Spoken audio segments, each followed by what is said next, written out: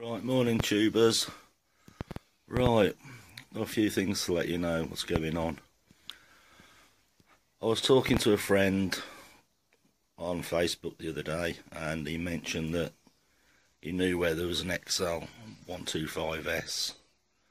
The only trouble was he was the other side of London and he decided it was too far, but he'd let me know. So within a few hours we was off old Boudica, 100 odd miles to go and look at this bike. So I ended up there.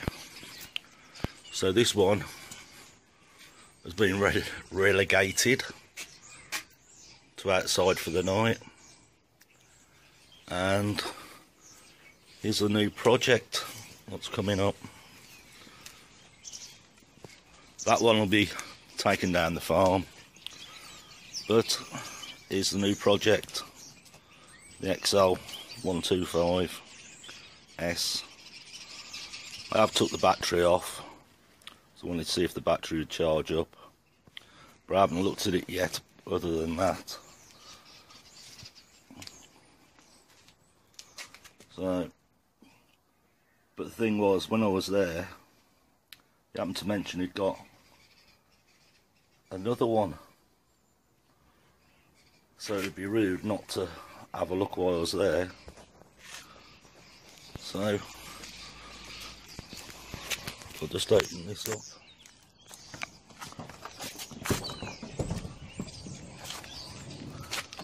And see if we can sneak in here.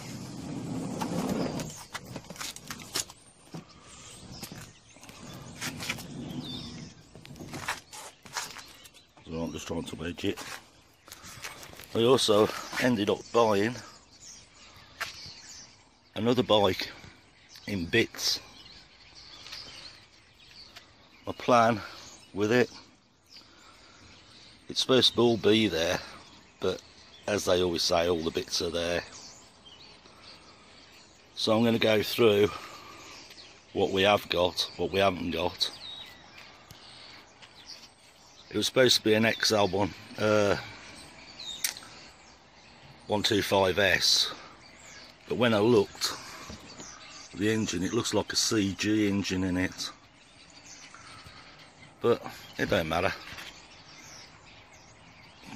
I just thought there's an awful lot of spares there, and as we know, trying to find spares for the XLs can be a real nightmare. So I bought it anyway. We'll go through it. We'll go through the boxes of stuff, see what's there. It's got a logbook to it. It's on a Q plate, which I didn't realise at the time, but the frame does actually, when I finally get it out, I'm sure it is an XL 125S frame. Some nice parts to it. I mean, handlebars are nice, headstock. The frame looks really clean as well. So maybe the XR I've got, but we're struggling to get parts for, maybe build one bike out of the two. Got a nice exhaust, nice Micron. Nice Micron exhaust. Headlights. Forks. Wheels. We'll have to just go through everything. Right then. The Chinese bike, the bits I was short of to finish it, I've got them now. I've got the airbox. This piece here was missing on it with the air filter in there. Managed to get that. Got the oil filter. So I'll stick them on and that'll be totally finished. I have actually made a mud guard out of some old inner from an old bike I had, and I just made it, if you can see it on there.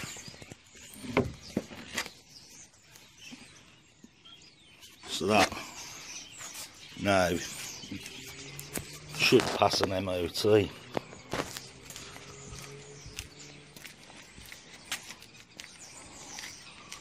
First thing I'm going to do to this, I'll try the battery, see if it works. But I'm going to dump the oil out of it, just because I don't know how long it's been in there, don't know how clean it is. The bike does run. It started first kick, but the top end seems a bit rattly. I don't know if it's the tappet wants setting on it, or the cam chain wants adjusting. There's nothing too serious that we can't sort out. So I'm going to get it up on the stand and dump the oil out of it. Right, I've undone the oil, dumping the oil out of it now. The oil don't look too bad, it's dirty, but there's no metal bits floating around in it. That's a bonus. We'll just have a quick look around it. It has got the infamous case on it, which is rare to find. It's got the normal thing where that's been broken, but that's on most of them these days. They're heading to 40 odd years old, 40 years old, so but at least it's got that bit.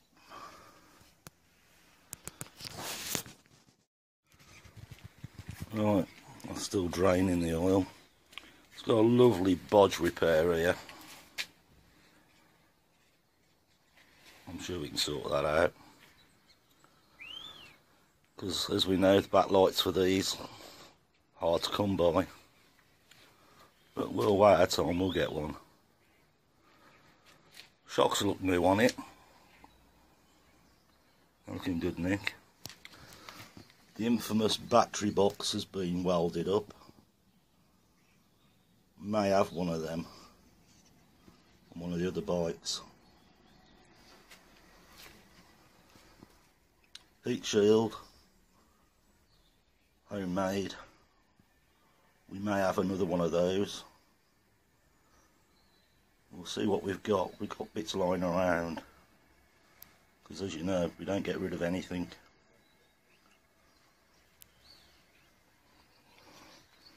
What's it got on the clock? 7,192.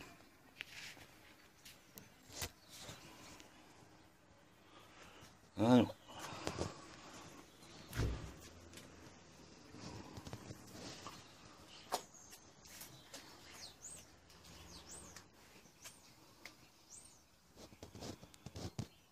The main bits are there. Nothing we can't sort out. Well, bored while I was waiting for the oil, then took the tank off, took the seat off. The battery was totally flat. It got one amp in it, or volt. So I'm going to stick that on charge and see if we can get that to come back. I'm messing, just done a quick compression test, which to me is a bit low, which is 100, but we don't know how long this bike's sat at the minute, so maybe when it's run it'll come up with a bit more compression. But all we done was kicked it started first kick, so it wasn't smoking. The person I got it off said he was running it right up till the end of the MOT and then just parked it up and got on with another bike. So I do believe him, so we'll have a check, see when it was last on the road.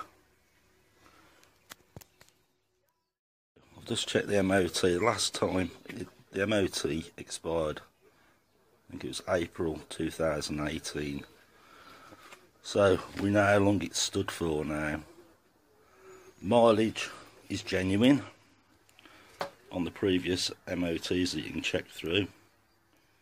So that's the original model. So hopefully, let me adjust the valves, well the tappets, and the cam chain, that should be alright, and hopefully the engine, once it's been run a bit, will bring its compression back up a bit. Right, oil change, check the oil, that's bang on.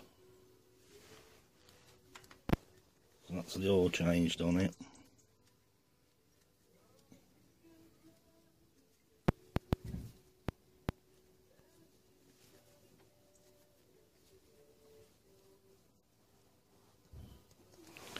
So what should we look at next?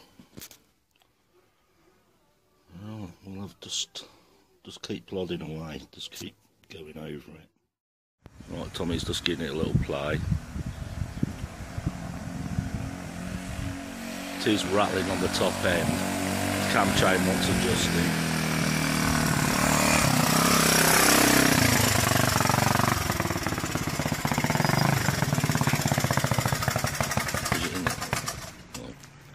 He's stopped it. Yeah. So we've got to sort out this rattle on the top end. But with 7,000 mile on it, I can't see, bar the adjuster is frozen, I can't see there being really anything but that. We'll have a play with that, see if we can quieten her down a bit. Right, I ain't got a clue what's going on with this engine. You listen, hear it? Then it disappears and comes back.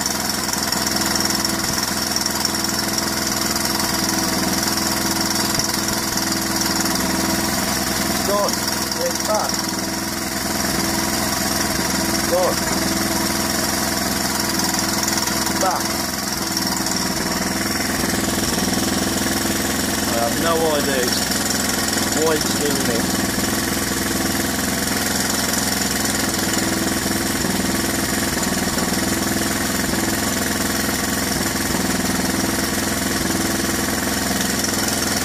There you go.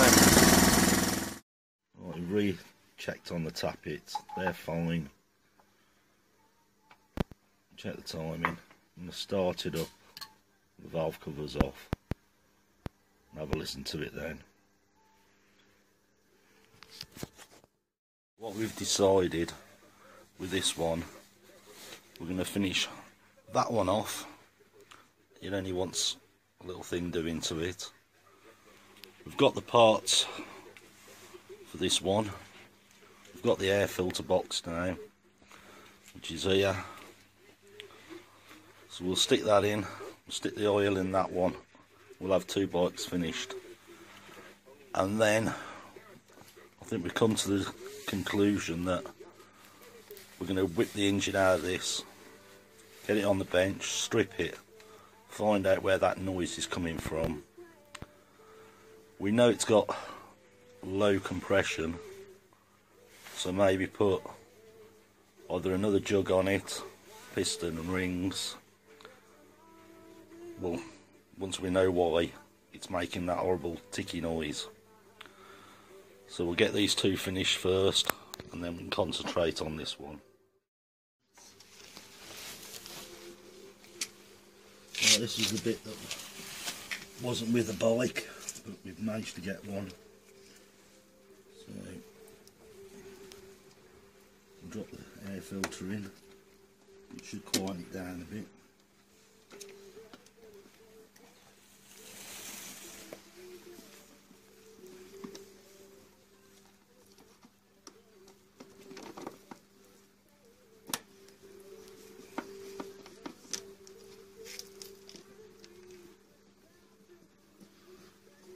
And all we've got to do is put the oil in it and filter. It's all ready for it.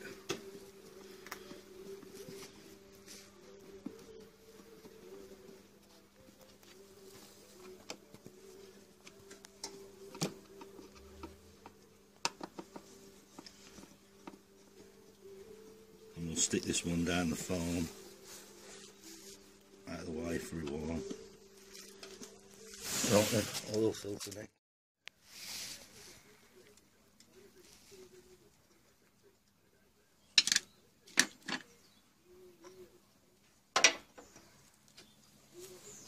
New one. Just drops in there like that.